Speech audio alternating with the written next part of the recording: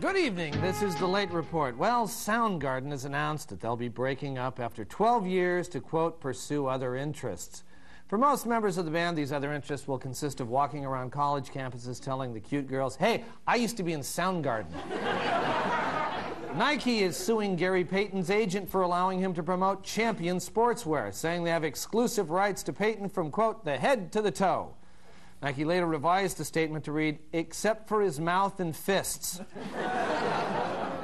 Ellioitt Bay Park has become the first park in Seattle to have a ground-level water fountain for dogs. Although it was made for dogs, park officials said that it will also come in handy for participants at next year's annual Hemp Fest.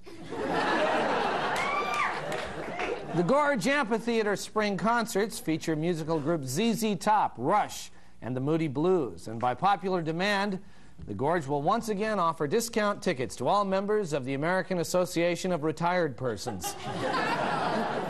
Local Hilton hotels will soon be introducing virtual reality using video screens to make people in different cities feel like they're eating lunch together, a service that they call Teledining. Some hotels along Aurora are already using the technology for a service that they call Teleboinking. Candy maker Brown and Haley will be teaming with Gallo Wine to make champagne truffles. And in a related story, the people who make Aplets and Cotlets will be teaming with Boone's Farm to make something so crappy even dogs wouldn't eat it.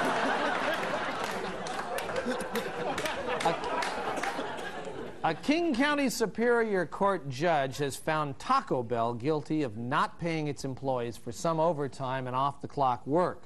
The judge also ruled against Taco Bell's offer to pay all of the employees in Chili Ranchero Supremes.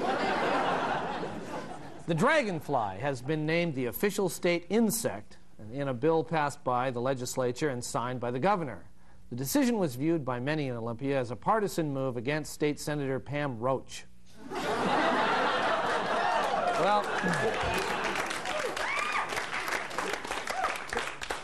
Shawn Kemp has denied an NBC reporter's assertion that Kemp admitted to a drinking problem. And here with a comment is Nancy Guppy. Nancy?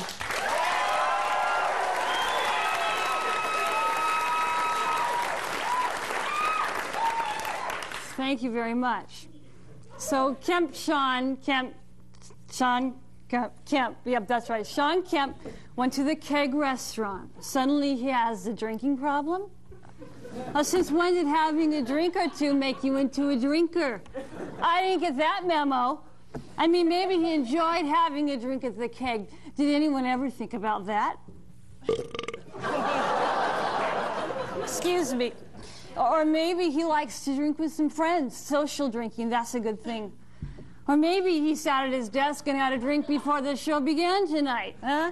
I say, so what?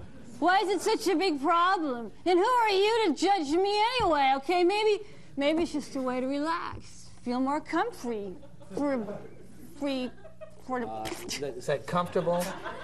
Nancy, you trying to say comfortable? Would that be it? Oh, hey, John, I didn't see you there. How you doing? Hey, whoa! Thanks, Nancy. Thank you.